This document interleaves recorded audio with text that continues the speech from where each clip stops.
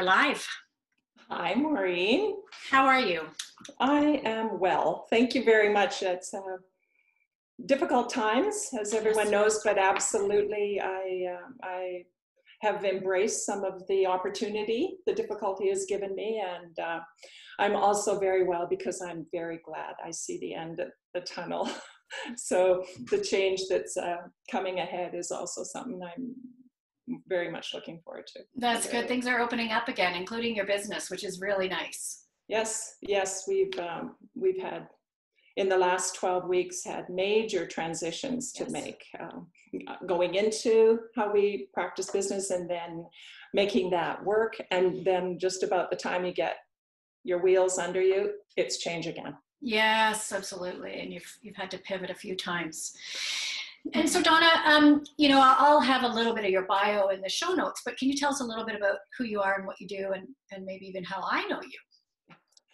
I love that question, in the sense I don't often look back at myself in this way, but I am the executive director, the clinical director, and I maintain an active full clinical practice within the umbrella, the corporate name of Inner Solutions. I have been in that role from the inception, and when I think of inception, Inner Solutions was incorporated in 2003, so we're marking 17 years, but it was in fact an extension of my private practice, and that private practice had been in play for about 10 years before Inner Solutions ever became a corporate entity. Okay, private practice as what? So I'm a registered psychiatric nurse, and we're pretty much becoming, I would like to say, a bit obsolete, because our profession actually practiced as staff in mental hospitals. But over the decades, psychiatric nurses have been given the incredible opportunity to understand mental illness as an illness from the medical model, and to practice being treatment providers using the psychosocial models that are available now. So as a clinician, that's my profession, and my practice has really moved from working in the hospital systems, outpatient programs, into providing that individual psychotherapy. Okay. Okay, so the broken open question, Donna, are you ready for this? Let's start off with this, and we'll try it out. So can you tell me about a time when you experienced some adversity that at the time felt like crisis, felt like the end of the world, that in hindsight was a gift? You phrased that so well. I remember it several very vividly, but when I think about the one that probably was most dire for me was a time when I was in a comfortable job. I had an assured paycheck, and I was going through a place of restlessness, and at the same time my personal life started to swagger, and I was looking for the future. Where would I go, knowing that if I didn't make some changes, I would become despondent, I wouldn't be happy, I wouldn't have the passion for what I believed was so inherent in my work. So I took an opportunity that wasn't very socially sanctioned. My colleagues, when they heard about an opportunity, definitely didn't even occur to them that I might extend myself to say, hey, I want to apply for that position. And so it was an unconventional move for a psychiatric nurse. What I was doing is leaving sort of the structured role I might have had to taking on working within a team where I would learn cognitive behavioral therapy. And I didn't have anybody within my team, much less my profession, that was doing that. It was all something I could do. The door was open, and I took that initiative, and people were silent in that. I told my different friends about it, one who actually had been trained as a psych nurse in the past, and she just said, how on earth, what happens? How can you imagine doing that? What happens if it falls apart? What happens if you get there and you find out that the door closes behind you? Those are really worrisome questions, and I recall thinking about it. And in that case, I thought, if the opportunity is there, then it's acceptable and permission is given. I can go there. So I decided I would go, and partly because I thought about what would happen if I didn't. And it occurred to me that I was terrified to think where I would be in a year or 2 or 3 if I didn't take the initiative. Isn't that something? That is a huge part. So I was restless and alarmed about where I was at, but I was also alarmed about going forward. There was no certainty. What I did know for certain was both options were going to be difficult. And I remember evaluating that in my heart. Best case scenario, 3 to 5 years from now, which one would leave me potentially most enthused? And so I took that initiative, and lo and behold, I got into the position. I found out that as much as I'd been given the position, it was all within the process. The colleagues and the director at the time actually didn't want me there. And it wasn't because of my credentials. There were other political pieces going on at the time. Wow. And it was my first experience being socially ostracized and formally shunned. And those are not words I use very, very lightly. I've defined them, redefined them, explored them in every context. And that was a difficult, difficult time for me. And I simply kept asking, what do I do? What can I participate in? And I was told, figure it out. I was told, figure it out.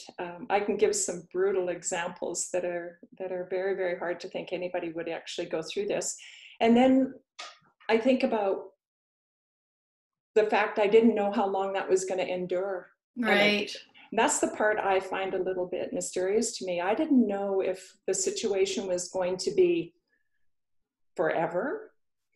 I do know that within that time, somebody who worked there, who was 1 arm's length removed from the program, had no investment in the dynamic on the team, really. And she befriended me. I essentially had nothing to do. They wouldn't give me any work. And so I simply read, did other busy work, learning. I took some courses, and she said, why don't we go for coffee? And I said, oh my goodness, I'm at work. I can't do that. She said, oh heck, they won't even miss you. They don't even know you're here. Anyway, she was helpful to me, and I really attribute a whole lot of getting through that time to her. And it was through her I found out the time frame that I was going to be expected to endure. I had no other information other than a bit of insider knowledge. And in fact, it was about 6 months that I lived it with the ambiguity. And she said, I can't tell you when, but when it ends, it'll surprise everybody. And it did, because it was a messy political situation. And when it resolved, it was good. I was there, and then I had opportunities that the others then had to adjust to. Wow. So it sounds like you know, here you were, things were not going well. The future was looking a little like it was looking difficult, as you said, in the job that you had, in the role that you had. You didn't have a ton of support or advocacy from your colleagues or anywhere really. You decided to take a risk, you know, knowing that there would be hard times in that risk too. And then you land and you're lonely. You're lonely and you're held out. You're almost, I mean, you mentioned ostracized and, you know, almost, I think of bullying in the workplace. You know, I hate to use the word bullying because it gets overused, but I think of that, like it sounds bullying-ish. Yeah.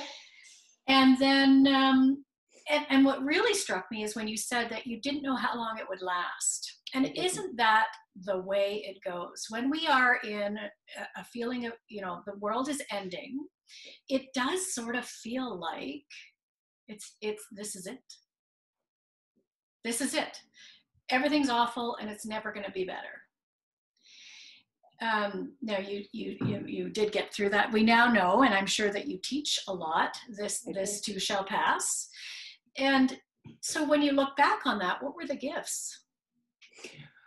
I think the gifts was I had a sense of fact-based knowing. I knew the facts were that this wasn't personal to me. Got it. I knew I had a right to be there. I wasn't doing anything that hadn't been actually endorsed at some level. So I knew that I could be there. Mm-hmm. And I couldn't go back, which is another thing. So I knew it's going forward from here. And I had this intense sense that I was going to do something with my time. So they didn't give me work and they shunned me.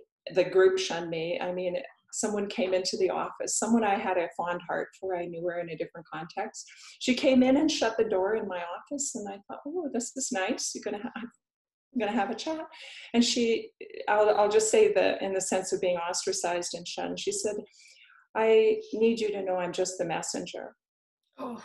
And she said, we're having a Christmas party, as you probably suspected, and I'm here to suggest you don't come. Oh, Donna.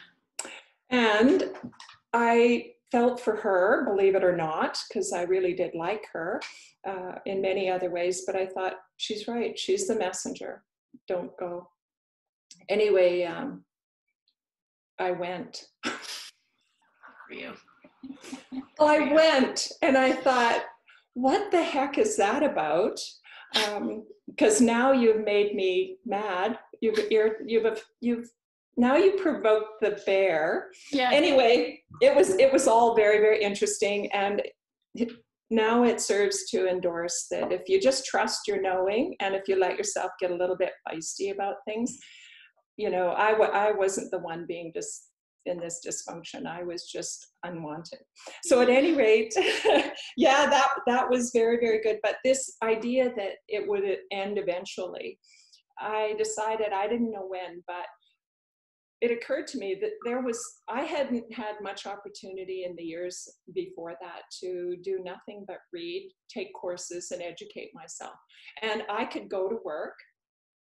My children were all in school and occupied, and I could go to work and study. Yeah. And I did that for about 4 months. And that's great. And I went outside to, you know, have coffee with someone who was very supportive of, and I just started studying and reading anything that interested me. And lo and behold, that's exactly what opened. It was the gateway to what I do now. Wow. Yeah.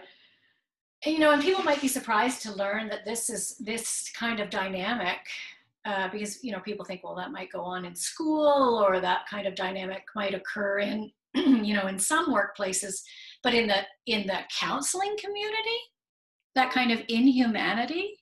Mental health services in Calgary, absolutely, yeah.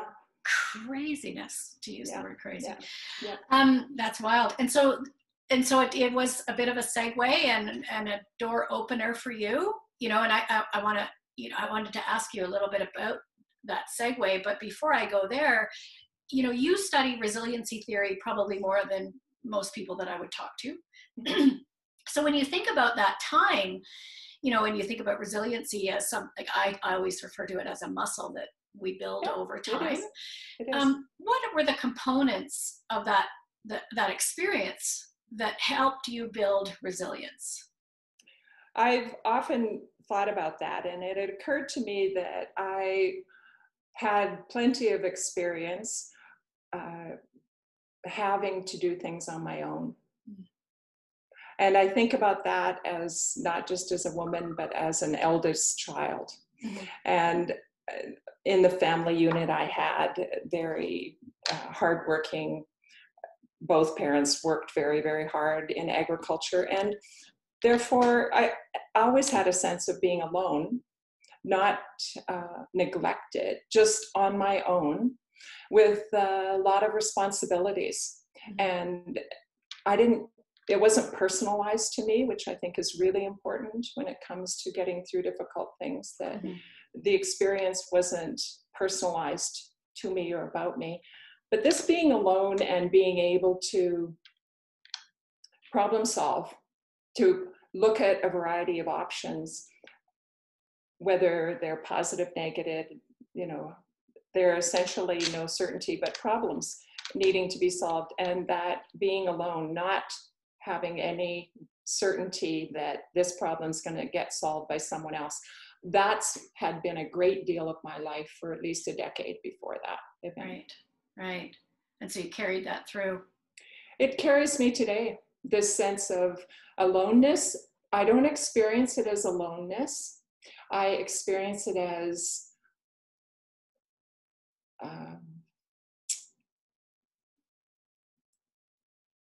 raw autonomy. It's not just autonomy in a sense of liberation and lots of elbow room. Raw meaning, okay, I haven't got a warm enough coat on. It's a very sort of raw autonomy. And that experience comes to me an awful lot, that sense of not just being alone, but I'm on my own. Right. And this is on me, and where I go from here is really about which direction I go. Right. And you talked a little bit about tapping in and listening to yourself as well, and that personal knowing of what's right and who you are and what you're about and what you stand for, and just going for it.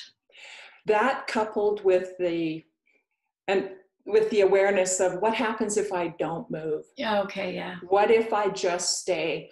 And that, I believe, is as important to be aware of as what the options may be going elsewhere. Yeah, for sure. If you don't weigh where you're at now with what the alternatives are, I think you get overwhelmed, and it's way too ambiguous. The one thing that isn't ambiguous is where you are now. Yeah. That's cool. So that opportunity took you into the business that you do now. It did, because I ventured from having a expected job, 40 hours a week, a paycheck that was predictable. And then I was no longer satisfied. I was restless. I felt, okay, I've mastered this. I know this. The larger systems around me are often burdensome to me. Yes. And I think about, okay, what else do I want to do? And one day the opportunity came for me to have my own opportunity to do case management counseling with supervision. But that branched over a matter of maybe 5 years, when someone from the community asked if I would see them in counseling, and I told them it wasn't within the scope of my position. I couldn't just elect to do that. And they said, no, I meant, can you just see me? Haven't you got an office? Couldn't I visit you somewhere else? And I'm thinking, wow. And right on my feet, I thought, I think I could make that happen. You're going to have to give me a little time. How much time? did you think you want it? And she just said, well, in the next weeks or a month, it would be lovely if I could plan on seeing you. And so that's what happened. Within a month, I'd sublet an office and I'd started a private practice. That's so cool. Yeah, it is cool. Yeah, it is. Yeah. I feel it brings me a warmth, is why I'm smiling about it, because I hadn't even thought seriously about doing that until the opportunity came. And it makes me wonder why on earth I would do that, until I realized that it wasn't a bizarre opportunity. It was almost inherent. And because it showed up, I took the opportunity. And that's been a huge part of where I am today. So it wasn't like I was trying to make it happen, but I was certainly open to new experience. And I think when I go back to what's helped me through some of the most difficult things, is that I am pretty open to new experience. I really am, and I probably always have been. And that's when you talk about resilience, there's an element of our temperament or our biology about being open and having a wanderlust, so to speak, and it's not, I call it a restlessness. So I think that was a little bit about what's part of people who are resilient. They are open.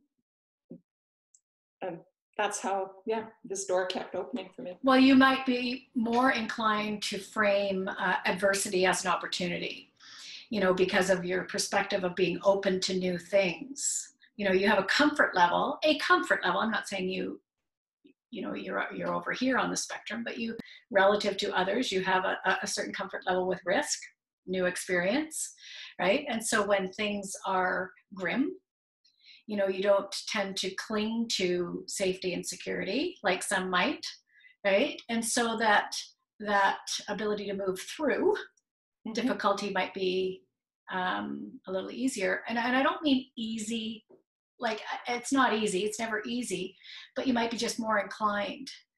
I think that's the case, yeah, and I agree with you. It isn't easier, it's more inclined. It's kind of like some people are more inclined to be athletic. Yeah. And by nature in that way. So there's a piece of that in me that I am grateful for. Yes. That didn't come, or that wasn't developed. That I know is part of my being. It's part of my family. Isn't that interesting? Because there are things that you were just born with. Yes. And certainly the environment would have, given the opportunity for you to develop them, but man, you were born with it. You are. And I feel that way too. Yeah, I agree. And I think that just helps us understand when you say somebody's more inclined, there's a better propensity for someone to sort of step forward in a different way than somebody who by nature is not open to new experience, right, or is way more viscerally impacted by worry. Right. And I always think about people that have a higher value on safety and security versus, someone who has a higher value on freedom and flexibility, versus, and the way that those two people might show up with an unexpected experience. And I think that's where we look at how to that. If we look at early development years, and to see what happens if that element of sort of openness is there before severe, tragic environmental influences come, then the outcome can be a little bit different, depending on obviously unknown factors. But yes, if you're prone to being highly aware of that anxiety and not open to new experience, it is difficult to adapt, or you use the word risk. I didn't experience it as risk. It's an interesting word for me, and I've been asked, people say that about taking on private practice, leaving a secure job, taking the risk when it was definitely a question of touch and go financially, but they're saying, well, you took on such a risky thing. I had done my math. I Right. knew the factors that were at play. I mitigated all of that as best I could. But to me, there was dire concern if I didn't do it. Right. And so I don't see it as risky. I see it as a calculated risk. Yeah, yeah, and it really is about stepping into ambiguity with the best calculations, and the word risk is one of those that is again easily applied because it's a personal experience for people, but it was just as scary for me not to do it. Yes. Many of the things as to do it, and when I first started private practice again. That wasn't scary compared to taking a position where I found out I might not be welcome, but definitely wasn't. That was a walk in the park to go and do that because I didn't have to give up my safe base of a job. I could just do this on the side. Right. And I would imagine for someone like yourself, who it sounds like to me, you enjoy being on a learning curve. You have a curious mind. That's that openness. That's part of that openness. And I really am absolutely lifelong learning. Right. So the thought of being in a position in which your strengths are not being used is deadening, like soul killing, I would think. And so, a career in a position like that is not worth the safety and security. And the known. So it would be worth to step out into the unknown a little bit. And so tell us about, so your business has then morphed from, I rented a space and did some one-on-one counseling with one person to what it is now. So where are you now? You are the executive director and clinical director of Inner Solutions, which employs psychologists. Yes, psychologists and clinical social workers. And I can say we have 9 wonderful full-time staff, and we have full-time administration staff, and we have 2 contracted psychologists to do just assessments. They don't do clinical counseling, but they do the assessments that families want for their children, and they do the assessments adults may want around dementia, their memory. I've got someone who's at a career change over the age of 50, and in spite of a successful career and academic accomplishments, has a question about why they don't adapt or why they don't learn as well in this environment of online and tests. Anyway, those assessments can be done. So we're just happy to say we have this band of clinicians that do work from the dialectical behavior therapy model, which is something that good fortune came on me. My original model of therapy was CBT and working with complicated people, which always appealed to me. I found the model that worked even better for complicated symptoms and chronic problems, which is dialectical behavior therapy. And just again, learning and attending and going down to the States for every education opportunity I could for 14 years, and then teaching everybody I could up here, which was something they mandated me with at the time, is share the word. And that just took on its own, and then with a need, it was a need. People just kept asking, how can I get this because we can't get it over here? Well, again, I'll just open the door to that and expand. And that is an ongoing process of, again, where's the need? How can I help meet it? So that's really what I do. But I carry this, management role, but my heart and passion is not in management. My heart and passion is doing the clinical work. And that's my struggle, is how much do I devote to my own clinical work interests, and how much do I need to devote to the fact I've got a team around me. And once you have a team, you've got a big system, and it takes time to manage. So that's where I am now. But this has evolved, I think, just simply being open to what might help. And it seems to have been helpful to a lot of people. Yeah, it's helpful to a lot of people. You've certainly changed my family. which I very much appreciate and continue to do so. So with you and I have talked before about dialectic behavioral therapy and what's offered in the public system versus what your organization offers. And the way that I've explained it to other people is that dialectic behavioral therapy is not easy or cheap to deliver. To deliver it in the way that it was meant to be delivered, and it was created, I think, by Marsha Linehan, right? Yes. And the idea here is that it's meant to be delivered almost in the moment. Like you need some in the moment coaching, for people on using the skills when they're in deregulating and this then requires a service model that the public system isn't set up to deliver. And so what we see when people talk about dialectic, people say, well, I've done dialectic behavioral therapy. Well, where did you do it? And they'll say, well, I did it, through AHS. And what then I get into is usually they have a dialectic behavioral therapy informed therapy, really. Not so they've used some skills or they've taught some skills, but they've not really delivered DBT the way that it was set up to be delivered. So tell me about your passion for that kind of delivery model.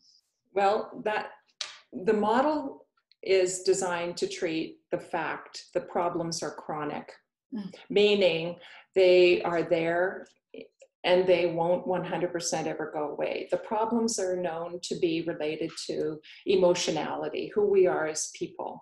So it is an expensive model only because any long-term treatment for anything is going to be expensive when you have professionals delivering it. So it's not an expensive model other than it's a long-term model.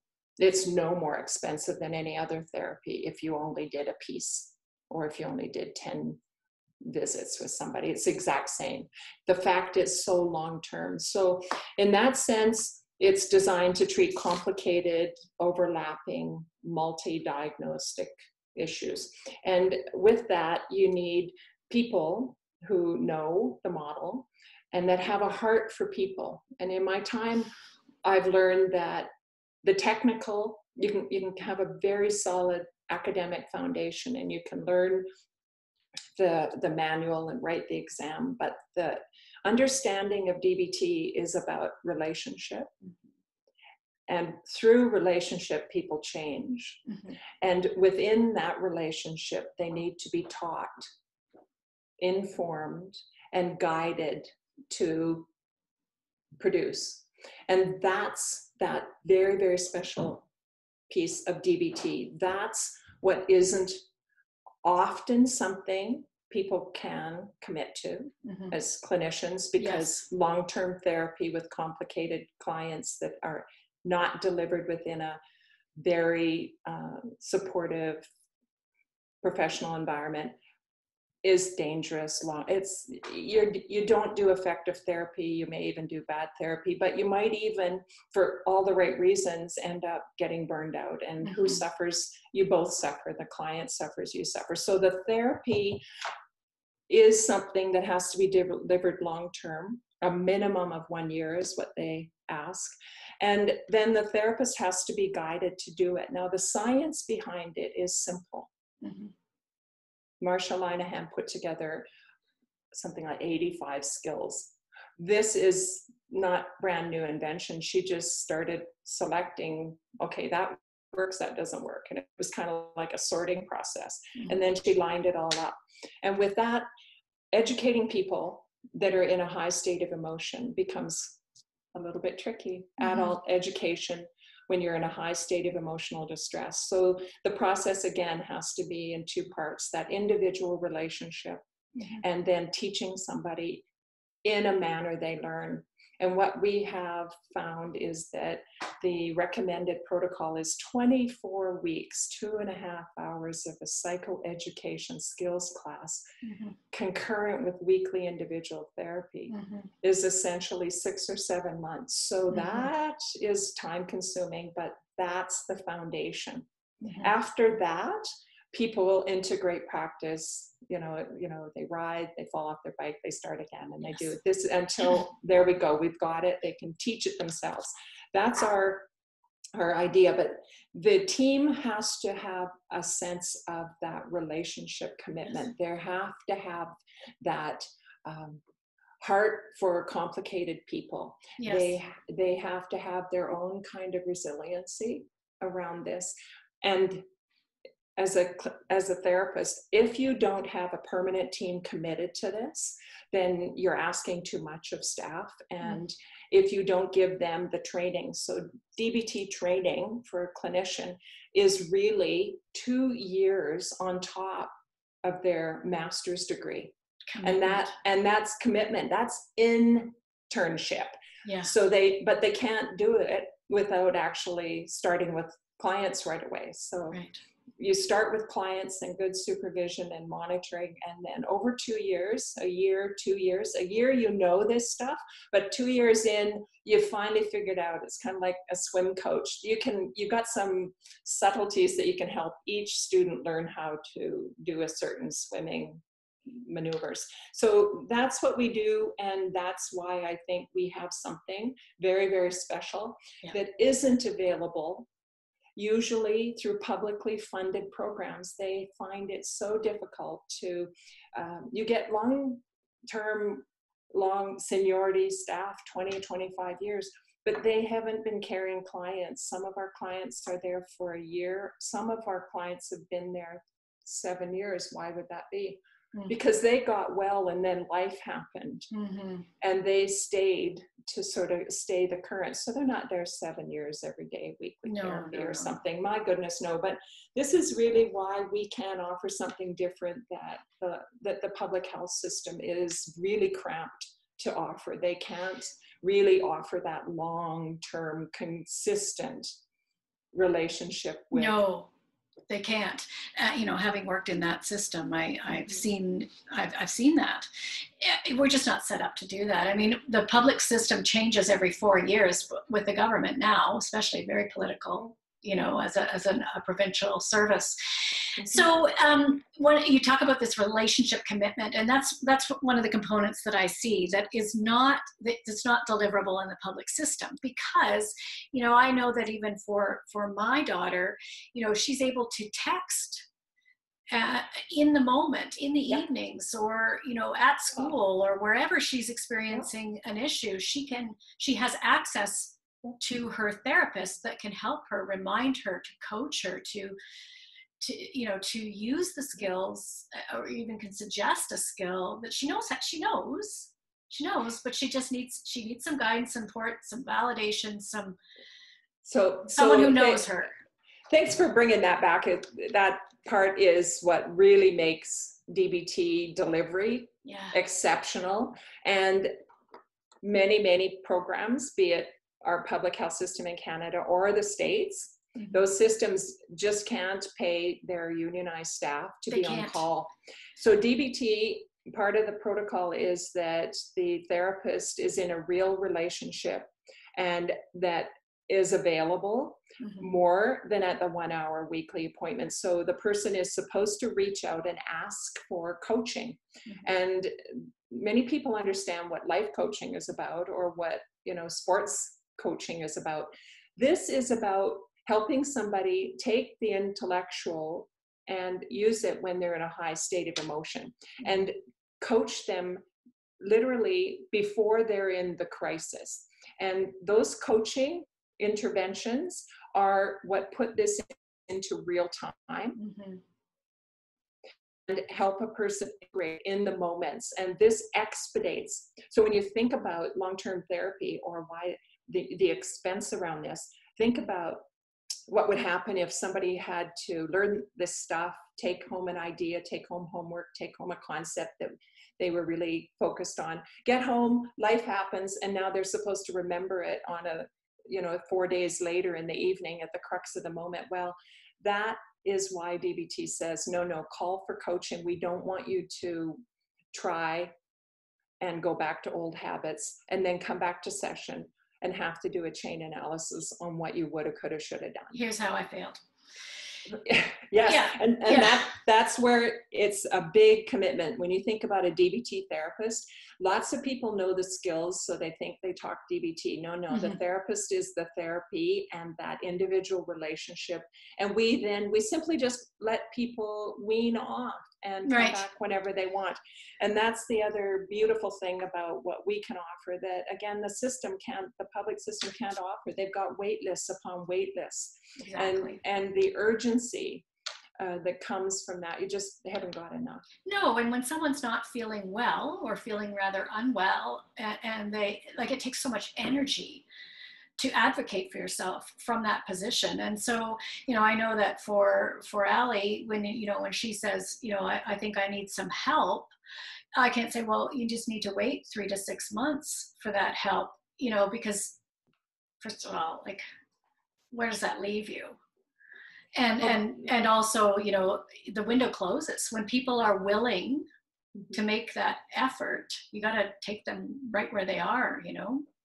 And that's what we try to do. So we have Yeah. no wait list, even Yes. we will stretch our own limits and boundaries because things ebb and flow in life. Yes. And so, we'll take on people in that way because we know there'll be a quieter time coming. Or as management, then obviously I'm looking for more staff or some other programming shift. But the key to this kind of therapy we do, and that it's very, very hard to think about the commitment to be made, and that our public system can offer that to the numbers of people that need this long term. Yeah. The public system treats chronic long-term conditions, but they don't treat it with one sustainable model that has research to support that the outcome is very good if you deliver it over time. They just don't have that. They're trying to do the best they can by offering pieces, out of the 4-part DBT components. They just offer a piece here and there, and that probably does no harm. It disappoints the clients who say, I've had it and it didn't work. Well, you had it and you didn't get to integrate it. Yes, and I run into the same sort of discussion when we talk about EMDR therapy. People, because it's not a regulated thing, people can say that they've done I talk to people all the time. I say, have you done EMDR? Well, yeah, I did, and it didn't work. Well, what happened? Well, that was not EMDR the way it was. That was a little bit of eye movement. That was not EMDR, and so, so trying to help people become responsible consumers, of their own healthcare can be tricky as well when things aren't quite regulated, how we use the therapy models. So there's 2 more things I want to talk about. How much time have we got here? Oh, it's 12:05. Are you okay? Let's go till 1:15. Okay. So one thing I wanted to just quickly mention is that from a mom's perspective, we talk about that ability for a patient to be able to access a therapist. What that did for me in my home was it took me from being the case manager / on-call counselor, which I'm not. But that was the position that I was in, because I did have, kids who saw a psychiatrist once a week or once a month or whatever it was at the time. And then they became deregulated or hopeless or suicidal at 11 a.m., on Saturday. and there I am trying to give them a pep talk, which is not what they need, but that's what you're like, oh my God, and your life's interrupted and you're become unregulated, and it was a mess and then I was like, oh, wait a minute. When Allie started with DBT, I could say to her, well, have you texted your therapist? And then I could just walk away. It was such a relief. It was such an eye opener that I am not their solution. I'm not meant to be their solution. I am their mother. That's a very different thing. And that even though while I might be coaching, counseling, I don't counsel. I'm very careful about that. I coach, I consult to people, and I was a nurse, and so I'm offering therapeutic ears to people. I'm not meant to be doing that with my own kids. No mother really is. I'm their mom. Yeah. That's it. And that's so important to remember. Yeah, and that was it was a relief.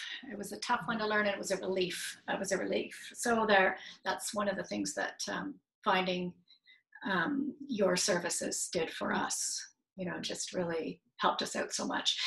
And then I remember, I wanted to highlight this too. I remember calling you one day, years ago, it's a couple of years ago, a few years ago, a little bit confused and a little bit distressed, low-grade distress, I would say, that I had come across, I'd had a conversation with someone who was arguing that borderline personality was not a real diagnosis, that it was, in her view, a very normal reaction to very abnormal situations. And this came from the population that she worked with at the time, which was primarily, she was doing research with women who, severely abused women.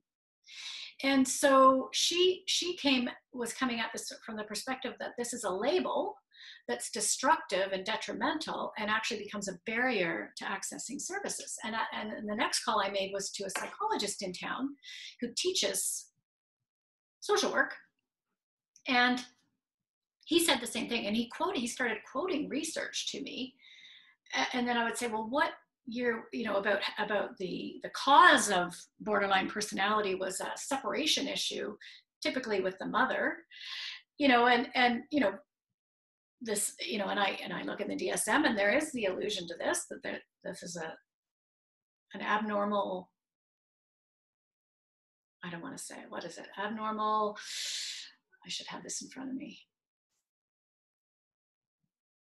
Like a separation anxiety, not that, but anyway, something like that, in the a maladaptive separation issue, and that and like I say, he quoted research to me and I would ask, what year was that, and he would quote, like 80 years old, and I think, this is unacceptable. And then I called you, and I'm like, Donna, is this a thing? Like, there's this bias that I'm coming across in the professional community around borderline personality.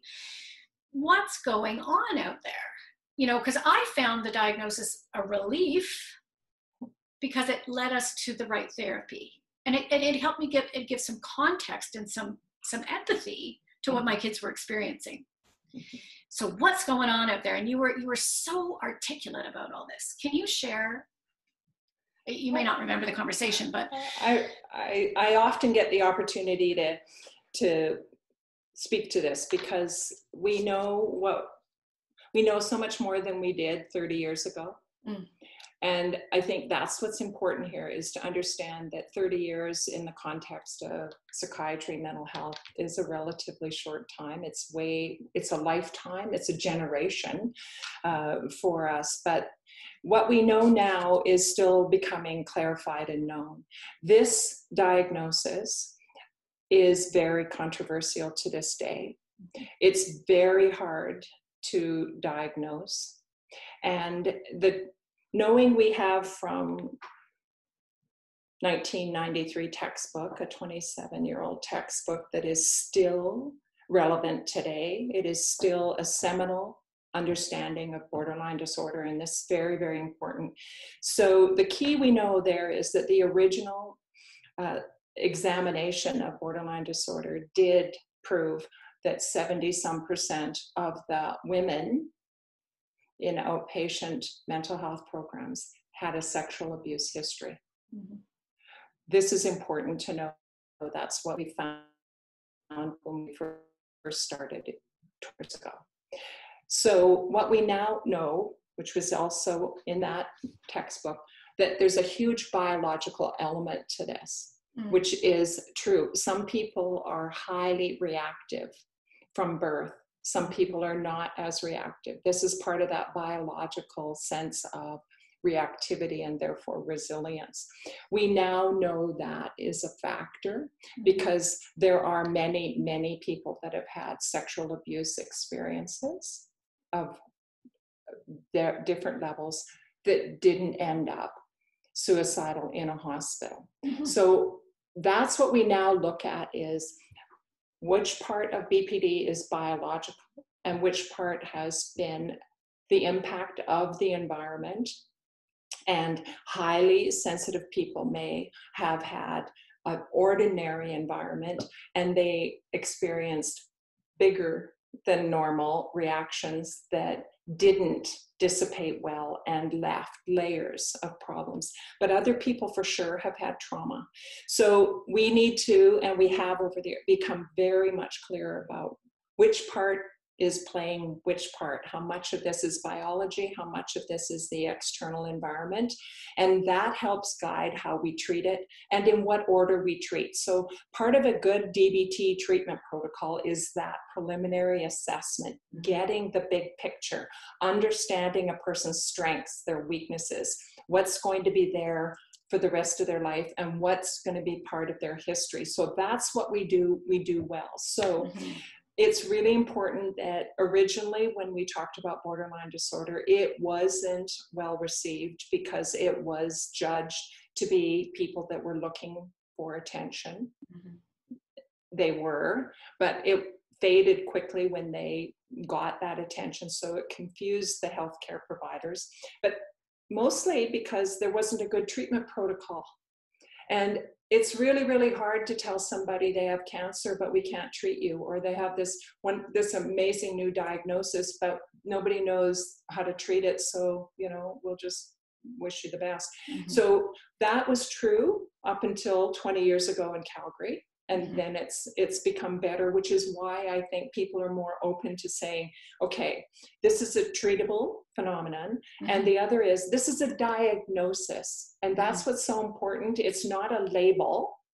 If it can be, because you're absolutely right with the unknowing people or the bias that people have, especially within family units where they have untreated symptoms. Yes. But there's many other labels that go hand in hand, like addiction.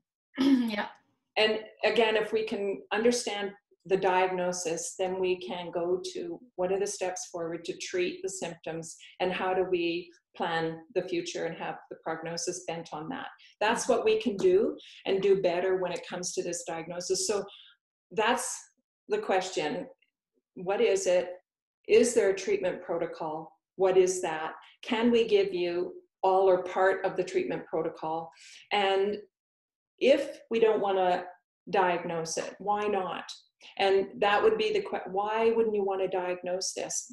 At least if you visit the diagnosis, you can say you actually only have 3 out of 9 instead of 9 out of 9. Yes. This is so important for clarity. Anybody in our program that gets or wants we get most of the people coming in wanting a diagnosis or being relieved. Oh my goodness, I know what it is.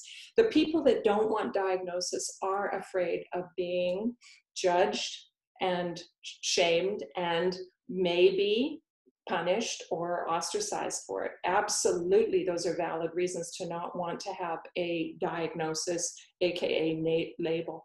That the label's not, and so to say, is it the same? Well, kind of, I guess, out there in the real world, the ordinary world, the vernacular, what's the difference? Well, it's only different if you know what it's treatable, and then where can you get treatment? And that's the most frustrating thing still. That's still not enough long-term pure DBT treatment available, because that's what's needed for the most complicated person with borderline. And DBT treats trauma now in a way that we didn't talk about it very well 20 years ago, but stage 2 explicit trauma treatment. And depending on what kind of trauma, when that trauma occurred, we can discern how much of it. There's different trauma protocols now, EMDR being one of them. That is going to treat something different than something from, say, complex relational trauma from childhood abandonment. Right. There you go. It's the abandonment issue. That's the abandonment. And when a child was neglected or abandoned, that trauma is resolved differently than it would be if there was an incident of sexual abuse, etc. So that's what we are very good at discerning now. That's cool. And when you say abandoned, they don't maybe felt abandoned? Well, this is back to resiliency. When you've been on your own and needy, and you had a sense there's a way of getting your needs met somewhere, somehow, or in time, is different than if you're on your own and helpless to meet your own needs. Got it. Ever. This leaves a different experience inside. Yeah. And someone with borderline disorder, highly emotional, they're in a high level of despair and fear, and they may not get those needs met. So the very idea of being on your own is terrifying. Got it. And for some people, they learn they're helpless to help themselves, except through ensuring they never ever end up on their own. So got it. So there's your perceived manipulative behaviors, right? They're meeting their needs. They're trying. Now, Yeah. abandonment is still in the DSM. Yes, I've seen it. And they say the DSM-5 took longer to come out because of all of the difficulties around personality disorders. Interesting. Abandonment was first used in the old psychiatric understanding of borderline disorder from the 1930s. So well, that's where I was trying to go with the motherhood thing. Yeah, the abandonment issues. Yeah. And so when you talk about 3 out of 9 or 9 out of 9, you're talking about the clinical criteria, right? Mm-hmm. So because I remember Allie at the age of 14, 15 was not allowed to be diagnosed because her personality hadn't been fully formed, and yet, you know, evidence says that the earlier you get treatment, the better the outcome. And this is the frustration that I've spoken to other mothers about. So, you know, we can't get a diagnosis, or someone's refusing to give a diagnosis because of bias.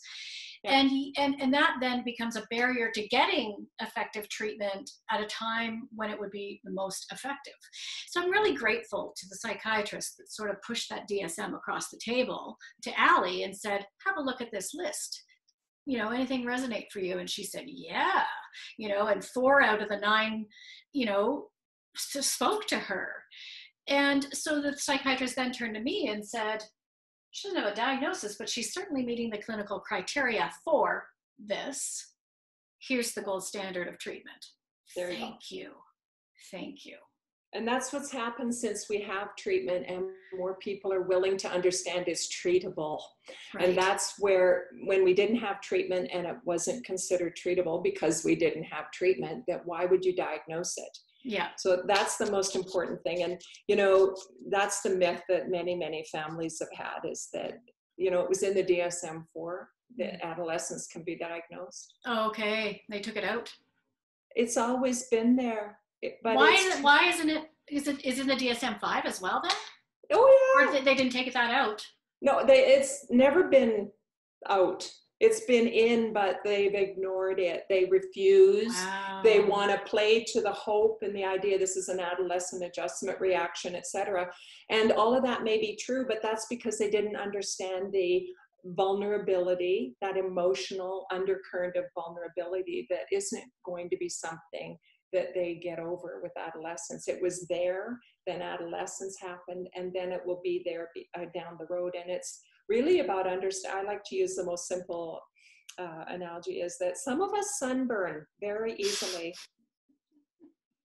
and some of us don't have that peaches and cream. And what's the difference? How come some of these white-skinned Caucasian people that sunburn or don't sunburn, what's the difference?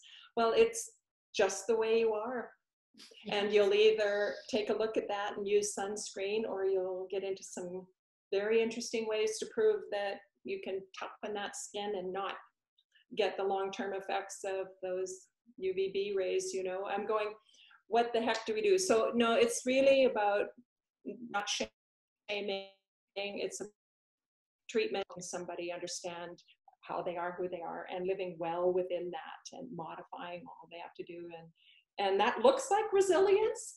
And it aids resilience to have somebody know and teach and coach you to do these things. It aids.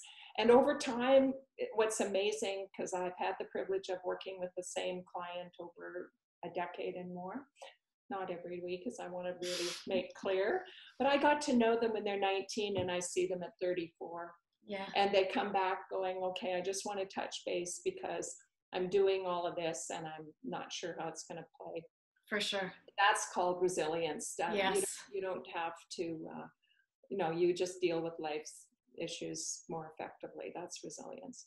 Anyway. And when people are so, have such a bias towards the diagnosis and call it a label, I wonder who in their lives have they come across who was untreated? Because that's where it's usually coming from. Oh, absolutely. That. Yeah. So an untreated borderline that has been difficult to have a relationship with, and that is your then impression, which I understand of that diagnosis and what that kind of person's like. And I'm so fortunate to be able to say with my own 2 kids, they don't present that way at all. Yeah. And I'm so grateful and to you and to your group and the work that you do for that. So thank you for that. Wow. And thank you for the conversation. It's been very good. Pleasure. My pleasure and my passion. And all I can say is that there's a fantastic team around me, and we've got the date hasn't been given, but the application's in for full certification from the American Standards Board for a DBT program. Nice. Congratulations. That's awesome. Anyway, thank you, Maureen, for this opportunity. Thank you. Thanks so much, Donna. Take care. Bye now. Bye. Hello, friends. Thanks for listening. I am your host, Maureen Towns, and I am the founder of Maureen Towns Consulting. We support families who are experiencing disruptive mental health and addictions issues go from chaos to calm. If you enjoyed this podcast, please listen, share, and subscribe. And please also know that you can reach me at maureenTowns.com, and you can reach out to me through the website, and I'm happy to chat with anybody. My work, the work that I do, is based on my 25 years working as a nurse in both the public and the private healthcare systems in Canada, as well as my facilitation and my education and my training in leadership development, as well as my experience with my own families and supporting them, all the successes and all the struggles with mental health and addictions issues. And you can read all about those issues in my upcoming book, should be released this year. Please, should be released this year. And the book is called Broken Open. So keep your eyes peeled for that and any information on that. Again, thanks for listening. Please don't forget to share and subscribe.